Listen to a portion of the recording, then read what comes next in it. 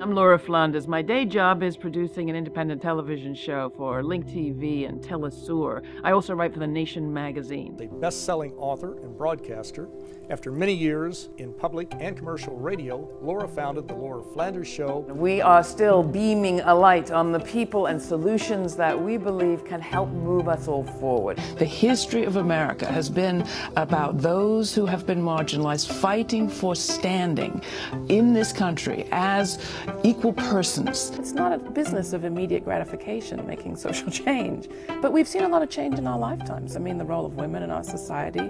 Put women to the side of a story, or where you eliminate them altogether, you get a very skewed idea of how policies will affect people. We need to put women front and center of our reporting, because women are the majority in this country. Women are kind of the canaries in our society's coal mine.